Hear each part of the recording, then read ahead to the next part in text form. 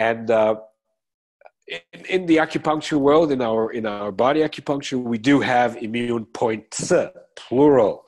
So we will talk about that and how they affect the neck, because it is crucial and it is important.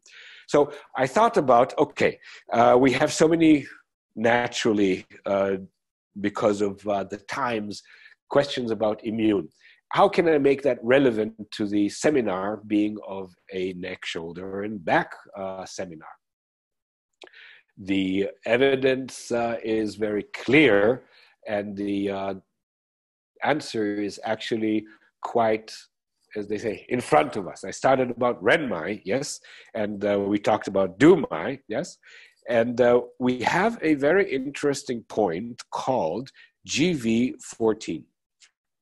GV14 is a point that we palpate often, and those of you who are not accustomed to palpate and make decisions based on palpation, this is the point in TCM when a person has an invasion of external pathogenic factors, especially of the nature cold. Direct moxa is immediately applied to that point. That's very classical. Classic as in Chinese classic. Those who are not accustomed to create a blister or to make a marcation on the skin with direct moxa, they can use indirect moxa with a moxa pole. Yes, this is the hand that keeps the region temperature monitor, and this is the pole in my hand. Yes, virtual. The heat of that area or heating up that particular point will help opening up the gate by which the external pathogenic factor can then be pushed out. Remember, this is the gate opening. The gate opening does not mean expelling the pathogenic factor. We need then to give internally a reason to bring that heat out, as in nutrients, herbs, vegetables, whatever, that move and warm the external pathogenic out and up, and we open up GV14 and out it goes. Like cinnamon, we have a scallion decoction, we have cold season tea, we have ginger preparations, and I mean, there's so many warming and moving teas and preparations. Again, if you don't really know what I'm talking about, then you can always email me, and I will give you my thoughts on that. Now, GV14. GV14 is often when a patient has an immune reaction, meaning something inside the body demands the immune system to participate. What do I mean more specific? GV14 is exactly the region where the thoracic duct comes the closest to the spine. It's interesting that this is also the exact point to influence the lymphatics and vice versa. But now we go a little bit deeper into the acupuncture, and this might be, if you want a sneak peek, you call it, into our next seminar, and that would be palpation-based acupuncture, use of divergent meridians, which means how can I diagnose the divergent meridians, and how can I influence them directly with proof that I'm actually using the divergent meridians, using palpation. And so here I'm merging thoughts and also bringing it into the times, the relevance of our times right now, is that the divergent meridian of the lung, large intestine, is expressed very often with pressure pain on GV14. Now, the divergent meridians are meridians that become and are formed as pathology starts to accumulate in the body, which means when pathology is in the body and gets streamed and the body can take care of the pathological byproducts, the metabolic byproducts of the pathological process, there is no divergent meridian. The divergent meridian starts to get formed. It actually starts to become a channel when the regular channels are overwhelmed, have an excess of pathological byproducts, if you want, or the byproducts of the metabolic processes as a response to a pathology. I can make it even more tangible to you that if I have a specific virus, okay, let's take the times as an example. If I have a virus come in, our body is now mobilizing the immune system and creates a reaction. Now, this reaction is made from various cells and components of cells and different kind of materials and affectors and effectors that flood regions. And every virus has a specific location where it is strong at. And this particular virus, interesting, the COVID-19 is accumulating and is strong in the large intestine and lung. Now, does that not light a big light bulb? Large intestine and lung is a very straightforward, very well conceptualized, very well structured organ system in traditional Chinese medicine. There are herbal decoctions for that. There are meridian treatments for that. There are acupuncture points for that. There is so much that we have to influence the large intestine and lung complex. And I thought to give you something very, very specific and very useful that has to do with the neck as the bridge between East and West, and now what can be better times, as well as the immune system, and that was a lot of times the question yesterday, what about the immune point, what about the immune point? And the practical aspect of today, and that is press on GV14. GV14 will become painful if pathogenic influences start overwhelming the meridian system, and byproducts cannot be moved out through the urine and the feces, out through the lungs, the breath, yes, and the sweat, and they start to accumulate. If you want a cytokine accumulation, cytokine storm, or a immune system activity, it is not the actual pathogenic factor. It's the accumulation of the byproduct of the immune system. That accumulation needs to be moved out, yes? Okay, so GV14 is painful. So we have an access point, stomach 12, and we have a return point, large intestine 18. Neck, neck. And the diagnostic point, neck, GV14. Ergo, simple. GV14 painful? Check. Is the stomach 12 painful? We can use it, massage it. Does it reduce the pressure pain on GV14? Doesn't? Okay. Large intestine 18. And if you look at the slide, you can see large intestine 18, because a lot of times people say large intestine 18, where is that? Well, here it is, okay? The large intestine 18 is in the anterior aspect of the upper third of the sternocleidomastoid muscle. Let me just go back to the more interesting slide. And if stomach 12, yes, is not reducing the pressure pain at GV14, and I will elaborate a little bit later, go to large intestine 18. Large intestine 18 is a very simple point to needle. It has a nice muscle and a nice fleshy part where the needle can be tapped in. And if that reduces GV14, et voila. We have successfully, if you want, activated the divergent meridian that is created due to pathology and help the body move out the excess pathogenic factors that are a result of the metabolic processes of the immune system. I know it takes maybe a second to digest what I just said so quickly, but you will see it makes perfect sense, and it's sometimes surprising how simple it really is.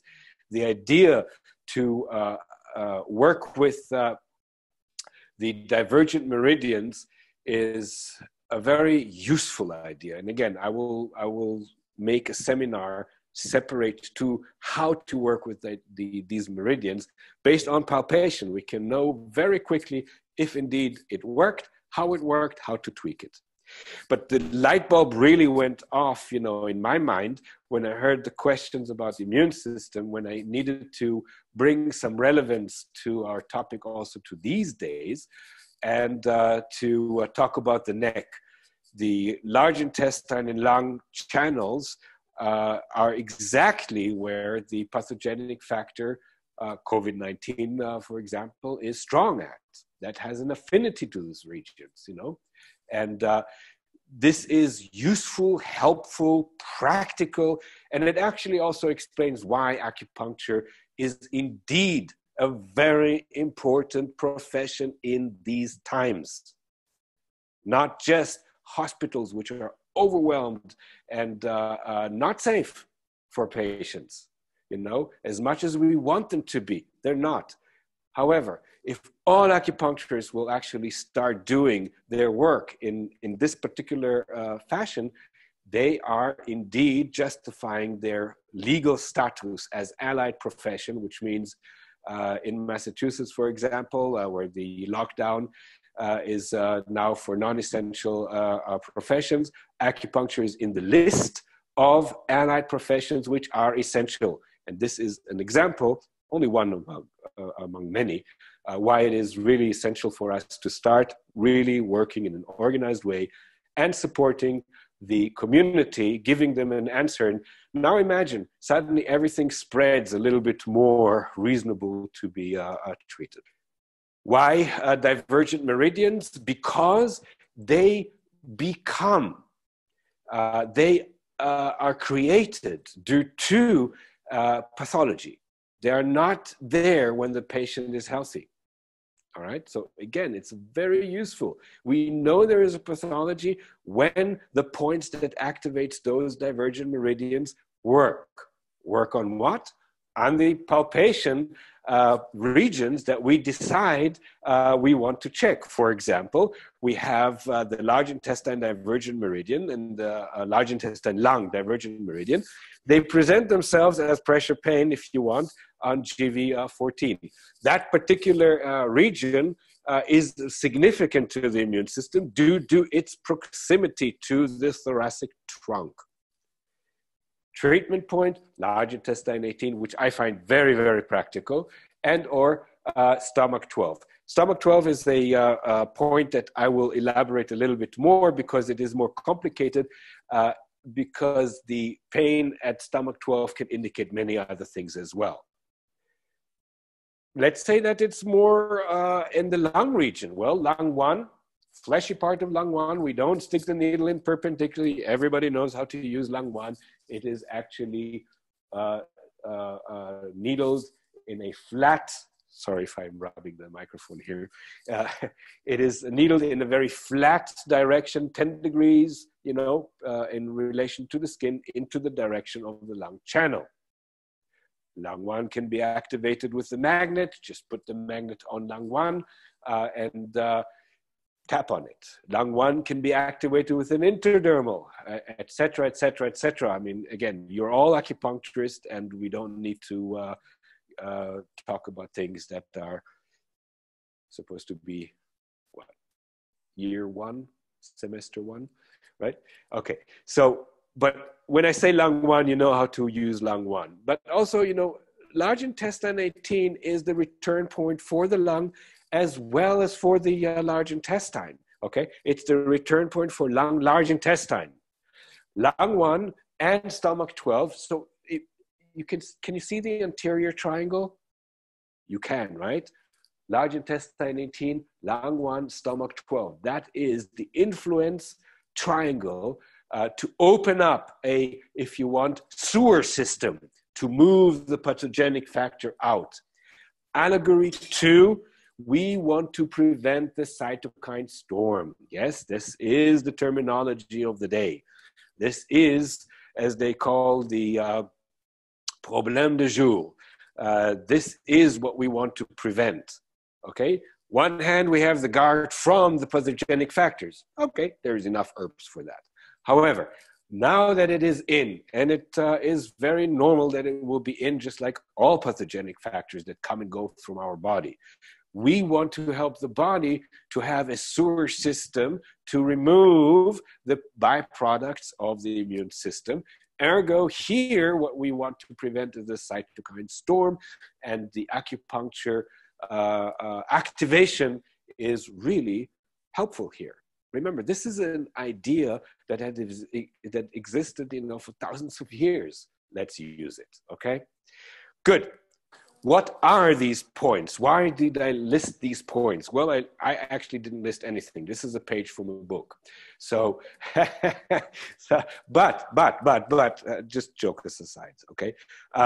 The idea of these points is these are our control panel. We do palpation-based acupuncture. We want to push. We want to push, and we want to make sure that we can needle somewhere so that what we pushed and was painful goes away. As complicated and as simple as that. So GV14, painful. Okay, that will give me an idea of the divergent meridian. And for me, it's one of the main points, really. Gallbladder 21. But who doesn't have gallbladder 21 pain? Right? Stomach 12. Stomach 12 is a complicated point. This is the region where the scalenus, the plastissima, there is the thoracic trunk. Again, we will talk a little bit about the neck and everything that goes on in the neck. It's complicated, and you will find a lot of times pain there. Large intestine 18, treatment point, yes. Large intestine 15, very interesting. Because, one of those methods that you learned in palpation-based acupuncture, or if you're a student of the Kiko Matsumoto style of acupuncture / Nagano, Fukaya, etc., large intestine 15 is a point that we use for detox, remember? Detox. What does detox? Detox from what? I mean, not everybody here has vices where we need to be detoxed from. So detox from what? Well, detox from the accumulation of metabolic byproducts. That is a lot of times the pathology itself, not a pathogen. Us, we are the one who create the pathology by accumulating metabolic byproducts. So the large intestine 15, do the moxa on large intestine 15, by the way, with kidney 9, side bar, that will help the body to excrete the metabolic byproducts, as in, quote unquote, detox. But what if it's painful?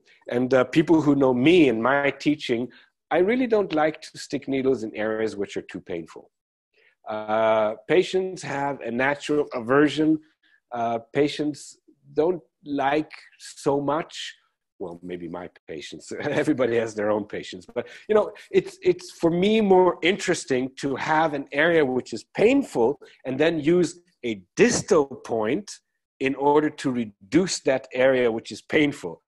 Somehow it involves, again, it's my perspective, somehow it involves more intellect. Somehow it involves more of the body to participate in the healing process. Pain here, treatment here, good here, done here is very local, very small. What about the rest of the body? What about the heaven and earth? What about the conversation between the intellect and the Zhang Fu, which with no doubt is one unit? So if large intestine 15 is painful, but I want to use it, how can I make sure that large intestine 15 is no longer painful and I can use it then further? Well, one of the answers would be, is the divergent channel relevant?